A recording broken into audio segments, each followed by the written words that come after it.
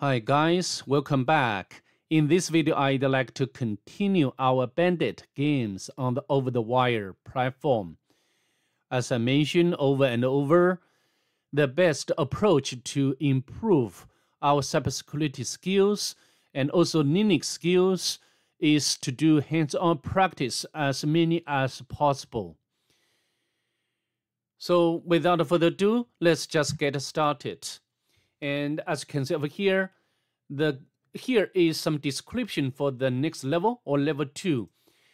The password for the next level or level 2 is stored in a file called dash located in the home directory.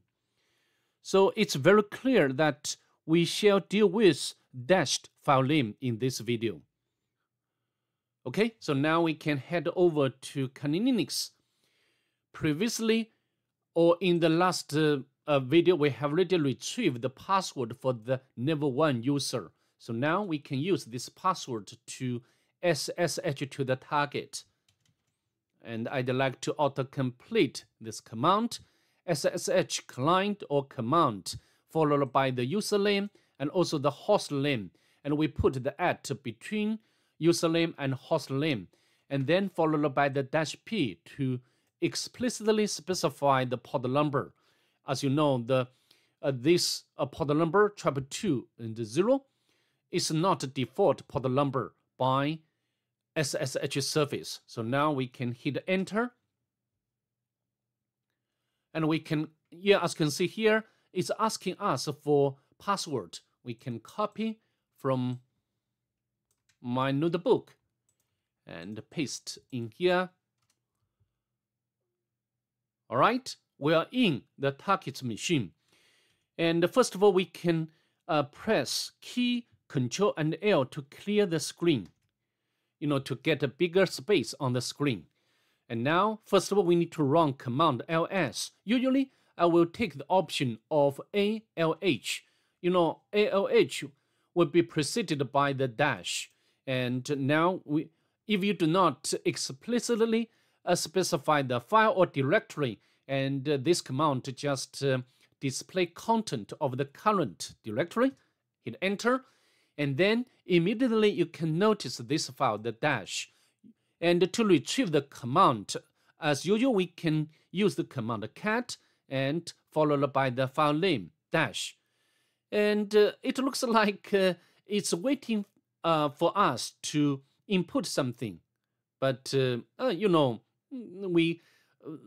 as a matter of fact, we didn't retrieve the content of this file.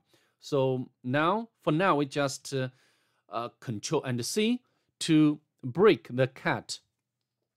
As I mentioned, the most of options in the Linux will be preceded by the dash command, like this one. So this is the first point. And secondly, for some utilities such as cat, the dash would be considered as standard input or standard output. So here, why it looks like it's dead or it's waiting for us to input something? Because this case, cat will consider this one as standard input or keyboard, but we didn't input anything yet. So let me show you again.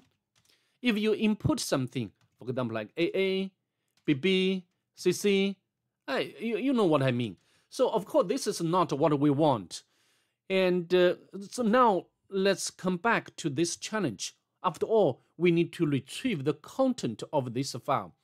So how to do? There will be several ways. Let me show you, one by one, okay? So the first way, we can use the cat, and then we can use the point or the dot and followed by the slash. So this case, we can use the different ways to specify the location or the path, like absolute path and also the current or the relative path. So this case, I use the relative path, right? And now we followed by the dash. As you can see, we can retrieve the content of this file successfully. So this would be the first way. Because as you can see over here, this Now this time, because we put the point or dot and slash, and in this case cat will not consider the dash as the standard input in any way, right? So this is why this time cat can work as we expected. So this would be the first way. And the second way, we can use we can overcome this behavior by using redirect and followed by the dash. As you can see, we still get the content of this file. And I just mentioned for some utilities, the dash will be considered as a standard input or standard output.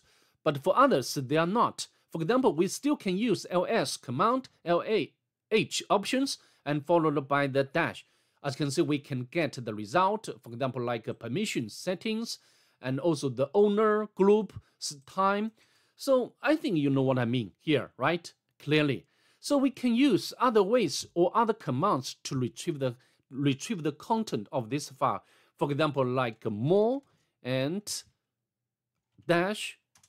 As you can see, we can get the content of this file as we want, right? So that's pretty much it. I'd like to see you in the next one. Bye. Have a nice day, please.